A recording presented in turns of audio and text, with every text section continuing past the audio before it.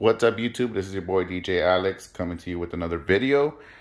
Today we are taking a break on pinball, and I want to kind of give you a quick video on a specific error that comes through this game right here, which is Crazy Taxi. This is one of a good popular games that pretty much a lot of people are familiar with. It's a driving game where you have a certain amount of time to pick up and drop off as many people at their locations that they request to score some big points. And recently, I said maybe a few months back, I was noticing that when you power this on, there is a message that pops up. And basically, it's not actually a message, it's actually a part of the actual startup. So what's happening was when I was powering it on, it will load, of course, the Naomi system. But then the second part was there was a message that says loading Crazy Taxi, and then in parentheses 31K. And for the longest time, that message was stuck around in that message, and I couldn't quite figure it out. And I was like, well, what is the deal? So it wasn't loading beyond that point. So of course, there was a way that I was able to, finally get it going, which was, turning it off again, waiting a few seconds, powering it up again. And the longer I waited on this, the longer and the more of an issue it became. So in other words, as of a couple months ago back, I started noticing that it would just literally not load off of that one page. So I did the research. I was looking on Google, searching, Crazy Taxi, and then with that specific loading, it's Crazy Taxi 31K. There was a couple of forums, really old forums, but a lot of people were talking about maybe perhaps one of the boards was going on, maybe a pin. So it wasn't quite informative, and I couldn't quite figure it out, and it just didn't make any sense. So I ended up opening it, so for those of you who don't know how to open this, basically there's two set of keys that you set on one side. Basically you unlock, and then you're able to lift this up all the way to the back. And then there's another plate right here that you basically unscrew from that square panel there, and you get to the main, where all the computer components are at. And so, of course, I did some little bit of cleaning, vacuuming. Of course, it was very dusty. And as you can see, there's a few more grime up there, but I'm not worrying about that at this moment. I just wanted to get this going again. So as I was looking at this, I went ahead and disconnected the Naomi. I took it apart, kind of tried to clean up the fans on the end, see what that did.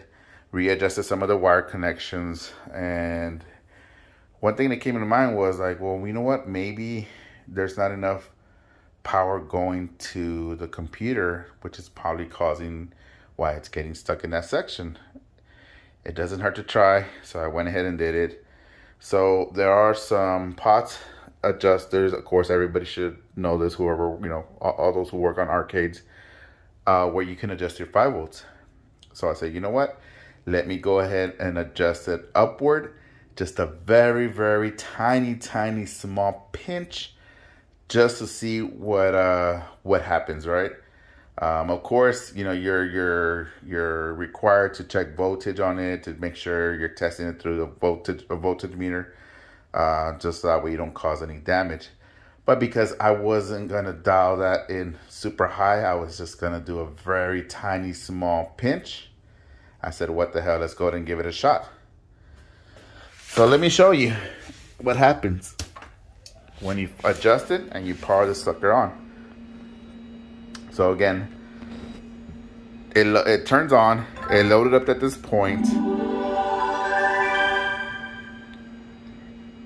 and this is where it was getting stuck for the longest time. I could never get back, bypass that. But after adjusting it, you wait a few seconds,